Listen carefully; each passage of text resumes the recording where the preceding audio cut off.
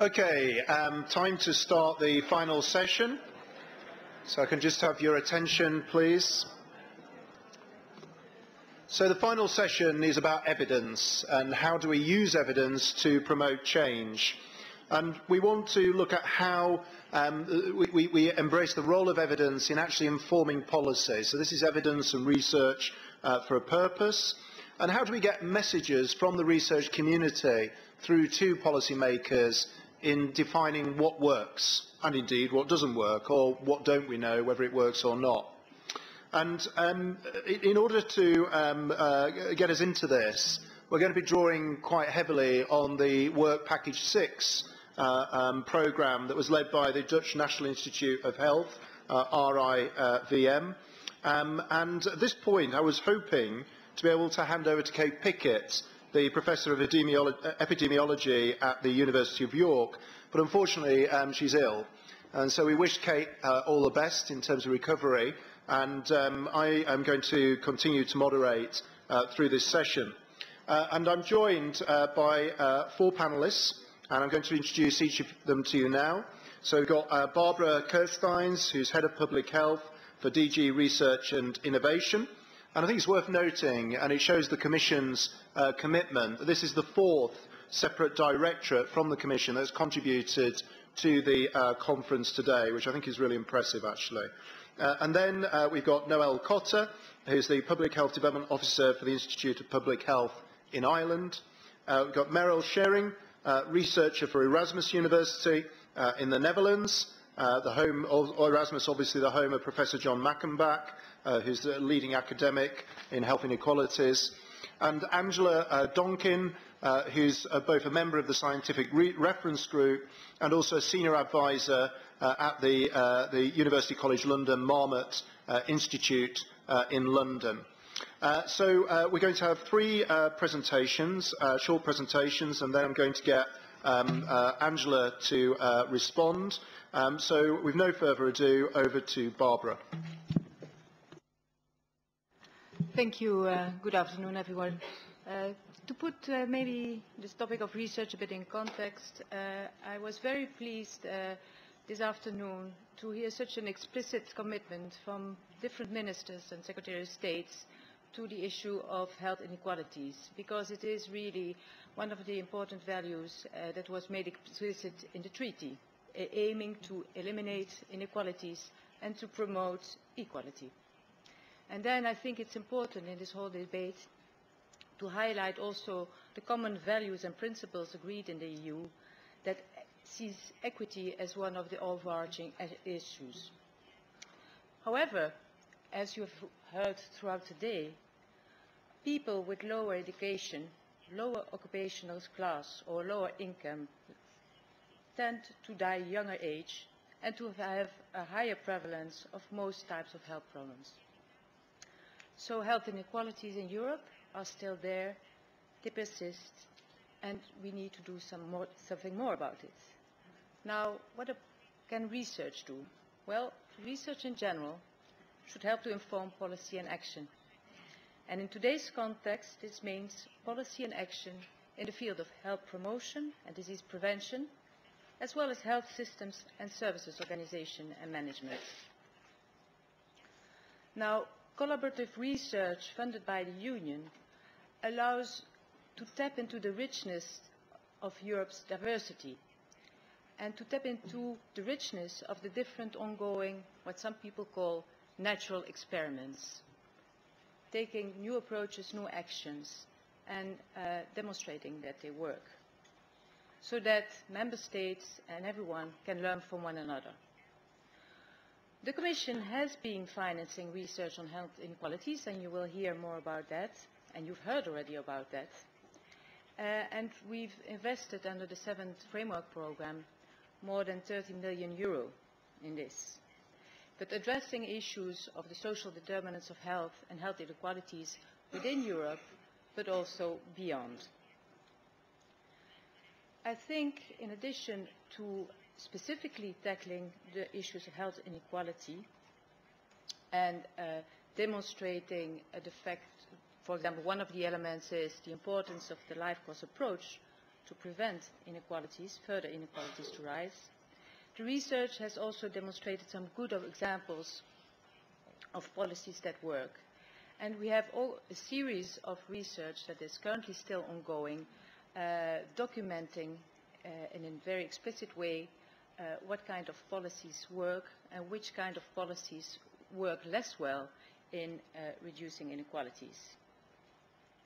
Now, beyond the research that focuses explicitly on health inequalities, we have to bear into mind that other types of research that address the issues, for example, of health systems and health services organization as well, may also be a factor contributing to addressing the issue of inequality.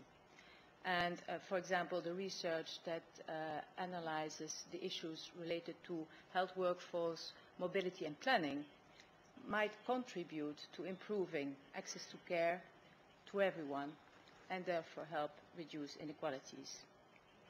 Now,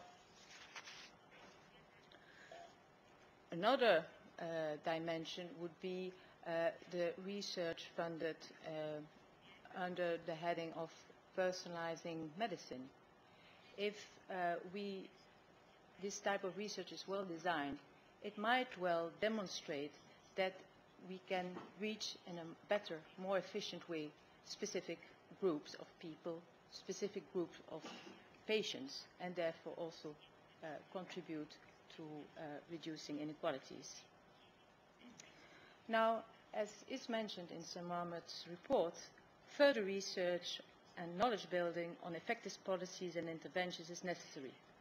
Policy monitoring, evaluation, implementation research, and impact analysis are crucial next steps. And in this context, in the context also of Europe 2020, in dialogue with Member States, Horizon 2020, the future research programme, or the just started research programme, makes it very explicit that it will support research on health inequalities and social determinants of health. And this programme will be rolled out in the coming years, and we believe it's very important in dialogue with you all here, whether it's industry, whether it's member states, whether it's civil society, to outline some of the important gaps that you would want to see addressed. One of the points is that there is a need for more action-oriented research, more support for health system transformation, providing the data to help those countries that would like to undertake some reform, and various speakers before alluded to this, have the data to help them decide on which is the best way to conduct this reform. But when we talk about health systems transformation and address organizational issues, it's important to keep the equity dimension in mind. So, for example, under the first call that has been put out now for 2014, so call for proposals for research, we explicitly ask researchers that would design a research proposal to develop and implement a new model of healthcare to demonstrate that that model not only provides safe and quality care, but also doesn't have a detrimental effect on equity issues, or rather even a positive effect.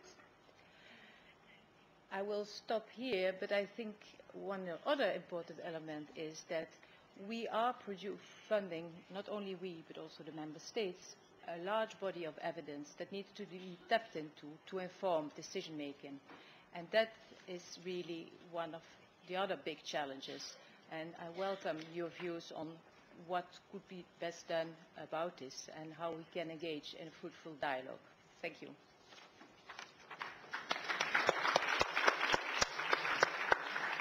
Thank you very much, Barbara. And now turning to Noelle from the Institute of Public Health in Ireland. Thanks, John. Good afternoon. The Institute of Public Health in Ireland were delighted to be an Equity Action partner and to have the opportunity to contribute to several of the work streams, including Work Package 4, where we undertook a health impact assessment of a proposed tax on sugar-sweetened drinks that Mark Drakeford referenced this morning, which is available, if anybody's interested, on our website, which is publichealth.ie. For Work Package 6, we undertook a literature review of interventions with parents in the early years for improved health outcomes, focusing on behaviour and cognitive development or school readiness. The Marmot Review stated that the foundations for virtually every aspect of human development are laid down in early childhood. The early years have a lifelong effect on many aspects of health and well-being, from obesity, heart disease and mental health, to educational achievement and economic status. But not every child has the same opportunities. The UK's National Institute for Health and Care Excellence identified the risk factors for conduct and oppositional defiance disorders as being mainly the same factors that are associated with social exclusion and health inequality. However, resilience factors amongst persistently poor children include parenting. Parents, as a catch-all term for primary caregivers, are among the biggest influences on children's outcomes, and the Institute of Health Equity describe parents as critical to a child's experiences in the early years and their life chances. 62 journal articles met the inclusion criteria for our literature review. These included systematic and evidence reviews and evaluations of multifunctional and specific interventions. I'll give you a brief overview of the key findings of the review and highlight interventions that were recurring in the literature search that have been rigorously evaluated. I also hope to give a bit of a sense of where more evidence is needed. Overall, published research indicates that, in general, parenting interventions work. The research evidence reviewed largely demonstrated positive short to medium term outcomes and advocated for proportionate universalism. In other words, that each family should receive a minimum dose of core components with targeted supports for families with additional needs. Providing a universal service can also help to ensure the reach of a programme and destigmatise it. More people can be reached through a universal service who would not otherwise be identified, whilst providing a service to everyone makes it more palatable. Delivering parenting interventions as part of a wider package or programme of supports can aid in destigmatising involvement, as well as also providing a more holistic approach and being more cost effective. Positive impacts on parental mental health was a consistent finding across intervention evaluations, which have potentially positive repercussions for other children and relationships within that household. So there are these knock-on effects. In terms of delivery models, the effect size was greatest for interventions that included both the parent and the child, rather than the parent only, and mixed site delivery, that's delivery of an intervention in the home as well as at a centre. Some cost-effective interventions were identified that had positive results by providing what were in effect distance learning opportunities for parents, where they could use CDs or DVDs or interactive feedback tools in their homes. But the strength underpinning parenting interventions across the literature and research reviewed was for providing a high-quality service. Quality services were provided through an evidence-based, structured curriculum delivered by well-trained staff with opportunities for practice and feedback. Two parenting interventions in particular recurred throughout the literature search, the Triple P and the Incredible Years programmes. The designers of the Triple P programme describe it as a public health approach to parenting. It was designed as a comprehensive population-level system of parenting and family support with differing levels of intensity and narrowing population reach appropriate to need. The Webster Stratton Incredible Years programme was developed to reduce conduct problems in young children and also to help improve parental competence. It's been widely rolled out in various countries.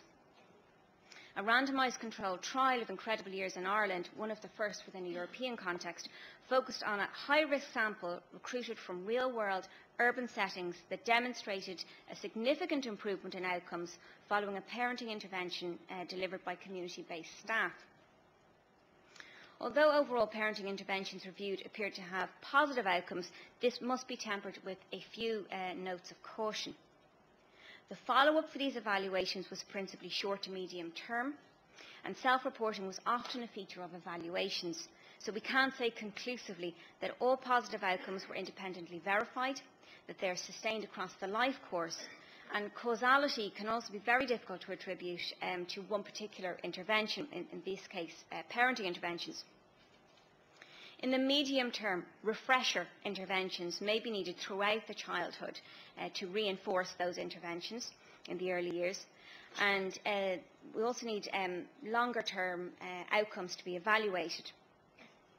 Real-world rolling out of parenting interventions beyond the trial may reveal more modest results due to scaling up, problems of fidelity, gaps in skill sets and comorbidity of conditions. But the evidence remains that quality parenting interventions in the early years can be effective in promoting health equity, and if there are long-term benefits across the life course, the costs are modest in comparison to programmes that might be required later in life. And if I may end on one final note of caution, parenting interventions are not an inoculation. To be effective, they must sit within a context of wider family supports and interventions to address inequality and social exclusion. Thank you. Thank you. Thank you, Noelle, for that excellent case study. Now turning to Merel Schuring from Erasmus University. Thank you. I will present the main results of the review, flexibility of the labour market and health inequalities. There is ample evidence that labour force participation is an important determinant of health inequalities. Non-employed persons are twice as likely to die, and the prevalence of depression, anxiety and somatic illness is higher among non-employed persons compared to employed persons. However, health inequalities may also exist among employed persons across different types of employment. A significant percentage of the European workforce is currently working under temporary employment contracts. The aim of this review was to investigate whether there are health inequalities between temporary and permanent workers. And with temporary workers, I mean all workers who have a non-permanent employment contract, for example, fixed-term employment contracts, on-call or seasonal workers.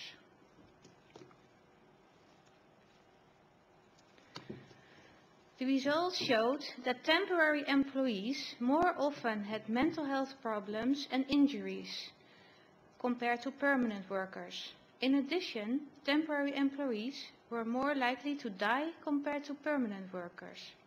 The results of the review indicated that workers with a low socioeconomic status were particularly vulnerable for the adverse health effects of temporary employment. In addition, variation between European countries in the association between temporary employment and health was found. Health inequalities were smaller in Scandinavian countries than in Southern Europe countries. It seems that high level of income security and a low employment protection in the Nordic countries is more protective for health inequalities than the low level of income security and higher employment protection in the Southern countries.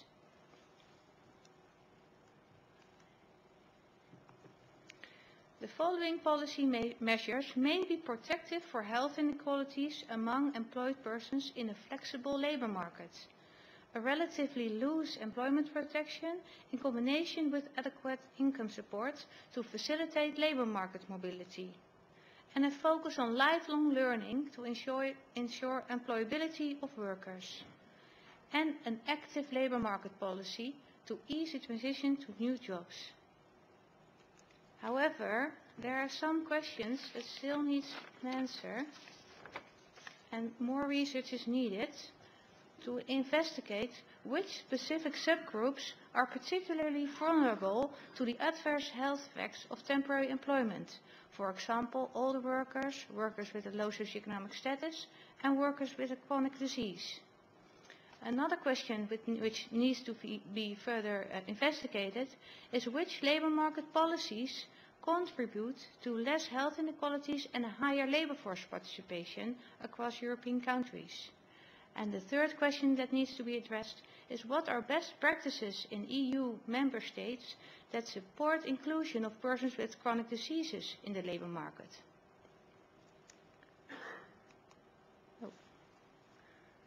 Thank you for your attention.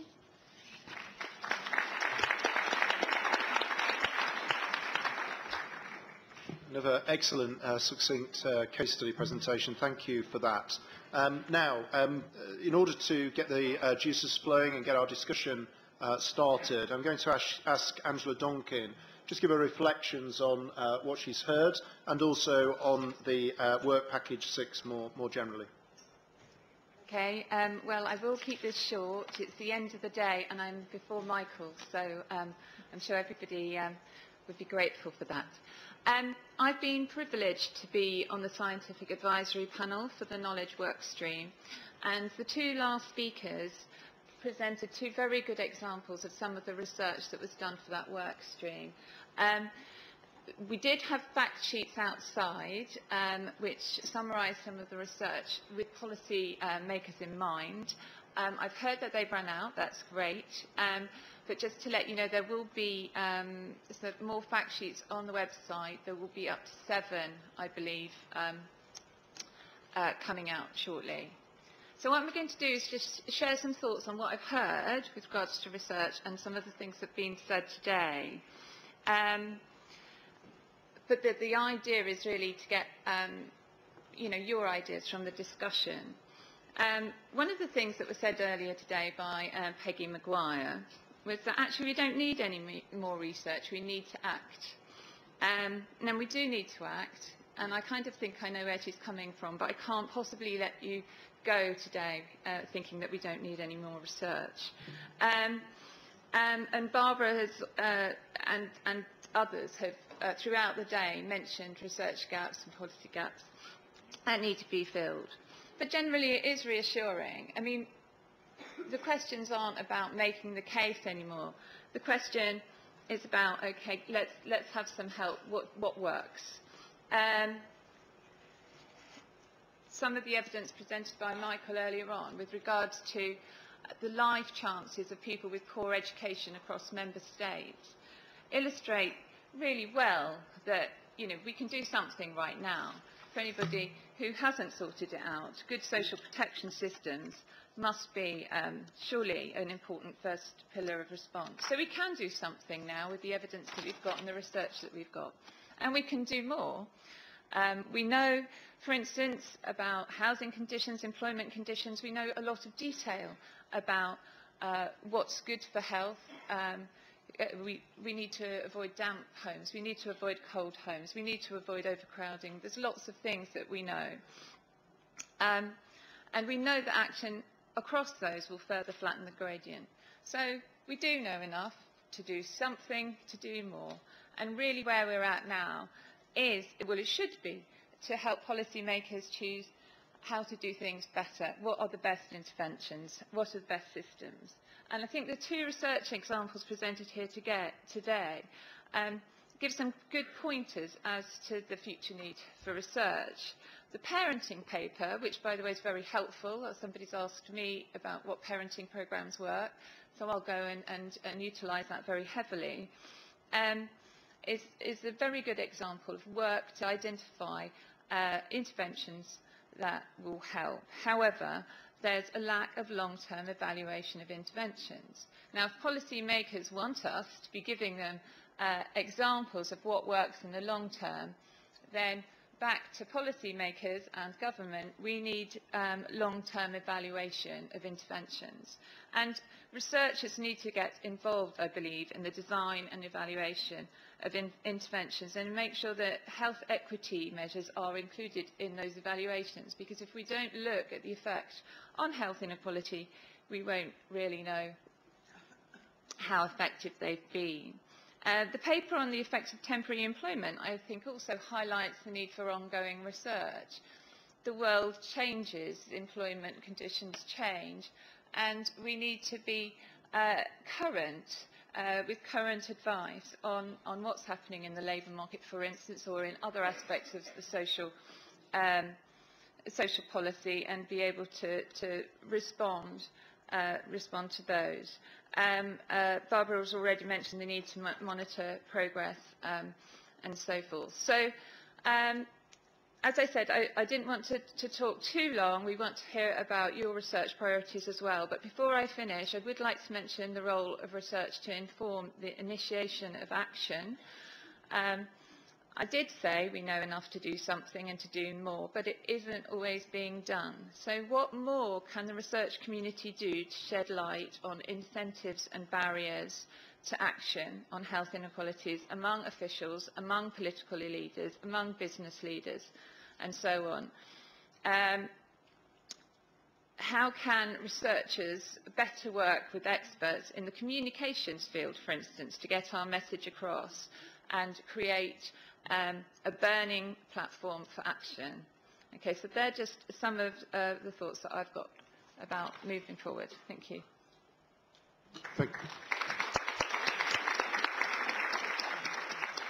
Thanks very much for that. Now, it's over to you. We've got just over 10 minutes, so straight away I can see a hand up. So would you like to ask your question?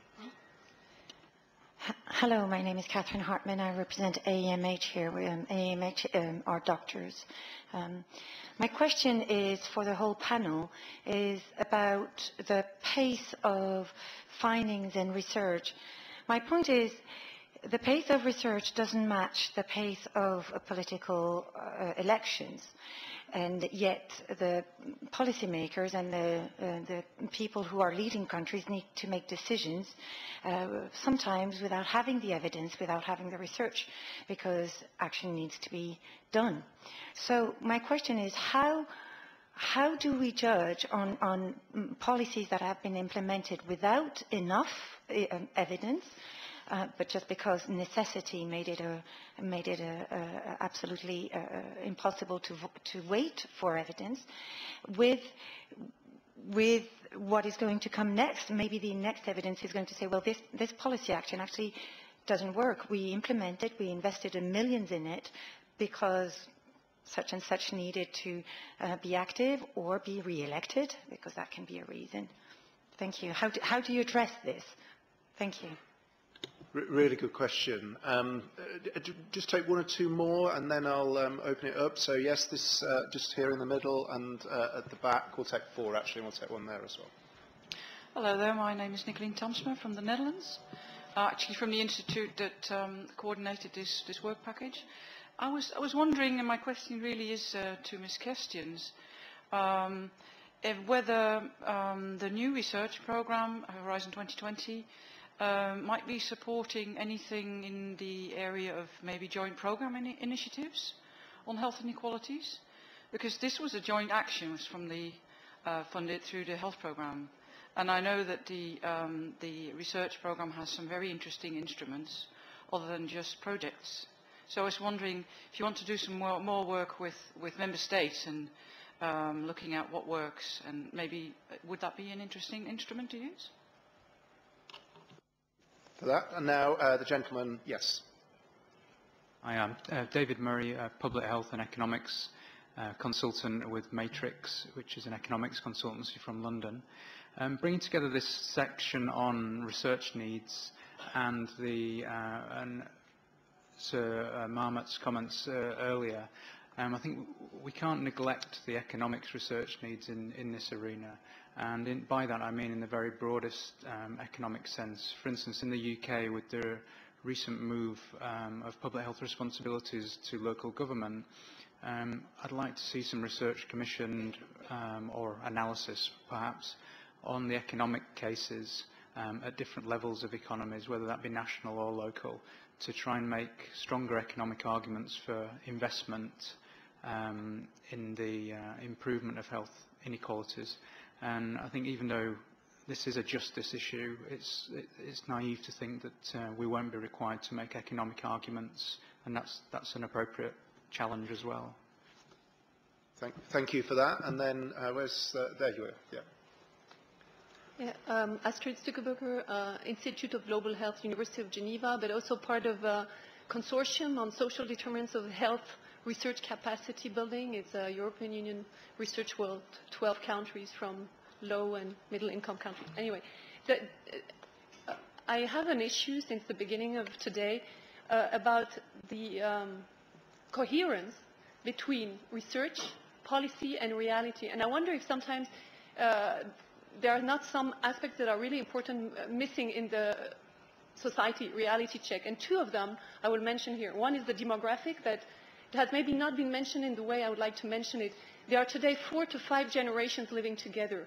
Professor Ursula Lehr from the Ministry of Health has mentioned this already 15 years ago, how this is going to reshape every policy in Europe, especially the oldest country, the region in the world.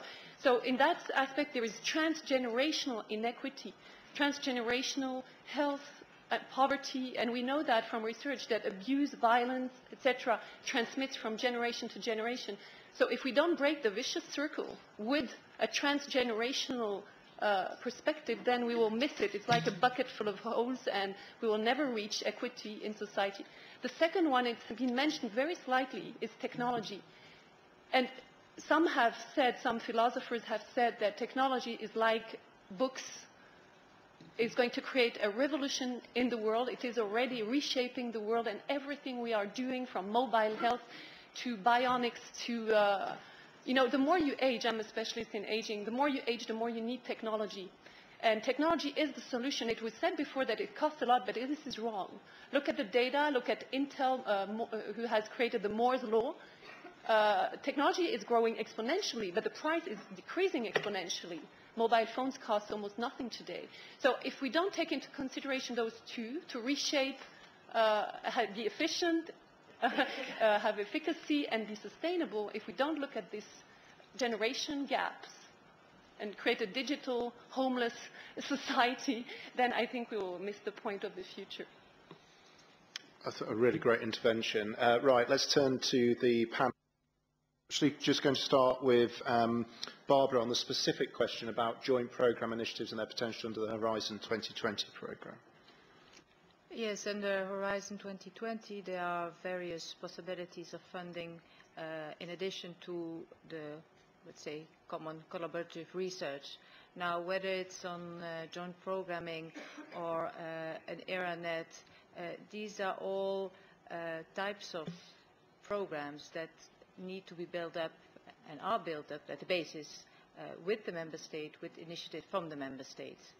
And so it is certainly an option to be explored, but there it is really the Commission follows some clear direction taken up by member states and adds to that. Very good. Who'd like to take the question on research findings and the timing gap in terms of impacting policy? Noelle, do you want to have a go at that? Yeah. Well, I think that in the case of the parenting interventions in particular, we do have a lot of knowledge, and there is a lot of schemes already in place. There's a lot of things happening. But we do need more research, and that's not just from a self-preservation point of view. We do need more research, but in particular it's possibly more detailed research on what we already know, and what Angela referenced there. We need longer follow-ups, and when we have this knowledge about the outcomes across the life course, I think that's going to make it much easier for policymakers, for advocates to sell it to policymakers across sectors, because if we start seeing positive outcomes across the life course, I think that will make a real difference. And the other thing I think to remember is that developing knowledge, research, it's not a static process. There's constant innovation, and a lot of the time we maybe do need to implement interventions and act where, in the case where it's something is evidence informed rather than evidence based, and from there we can generate more and more innovation and get that really sort of definitive answers to these very important questions.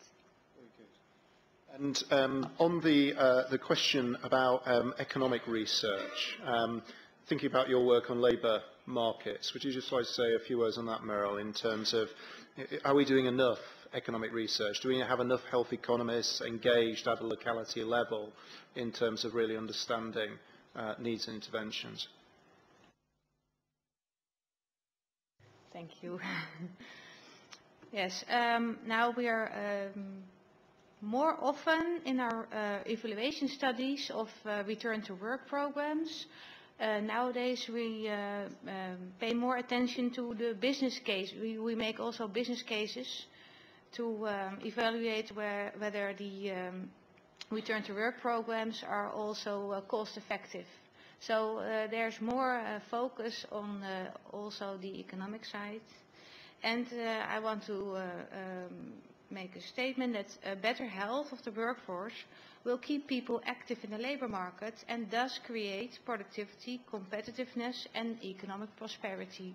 So taking care of the health of the workers will create economic benefits. Thank you. And Barbara on the same question. Yes, I wanted to add that under, let's say, the whole cost dimension, in terms of when you link that to health systems, health services, research, or population health, will be more, let's say, explicitly asked for under Horizon 2020. This being said, I think there's also the need to develop maybe new measures, new economic measures to better assess the effect of an intervention, but also how it affects the individual in society. And the final question deserves to be broken into two, I think, although the two parts are connected. So, first of all, are we sort of falling behind in terms of both research and policy development, in terms of this, sort of looming reality of what a rapidly aging population and multiple generations actually means? Are we in danger of pursuing a research agenda which is already out of date? Angela, would you mind having the first go at that? Okay. It seems like it's quite a big question. I mean, we certainly take a life course approach, recognising that there is transmission from generation to generation. So, for instance, if you start making sure that school-aged children are given the right information about what a normal relationship is, then maybe they won't go into a relationship with the wrong expectations of their partner that will then be transferred through to children and so forth. So I think that throughout the life course there are really good points at which you can intervene. I don't know if we are falling behind. I mean, moving on to the role of technology, we were at a conference the other day organised by a group called Natural England, thinking about how to get people out and about and utilising open space more, and they were all talking, all talking about the use of apps for this and apps for that, and I think that there are quite a lot of innovative groups who are utilising that, modern technology now. I will say, I was in conversation with somebody, it might just have been a pub conversation, but she was on a Horizon scanning group for the Cabinet Office in the UK, and they were looking at the role of technology and what that would mean for inequalities. Now, I understand that some people here have said, well, mobile phones are coming down in price, but the general view of that group was that the use of technology, there was a big risk that it would increase health inequalities because, bionic arms and nanotechnology, for instance, might become just for the rich. So I think it's something to keep an eye on. And I do think that some people are thinking about it, but maybe we need to do some more.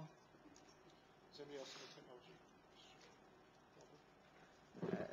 Well, it's part of the type of research that is currently being funded. I think the importance is that about what works and what works when we specifically targeting the elderly to promote healthy aging and the quality of life. And then the equity mentioned should be addressed within that. So definitely we're conscious of that issue. But I think there are also quite diverging views on the use of new technologies within society as a whole, and I think so within the research community. I think if I could just add to what's been said on technology, I think our mindset, both from a research and policy development perspective, has to be about the ability of technology to give more control to the individual and their carers, where carers are involved. And I think if we have that mindset that technology is a means to an end, and that it's about the individual being empowered with more information and more control about their relationships with the rest of the system that is supporting them, then it can be very enabling. And I think we just need to, as I say, adopt that mindset.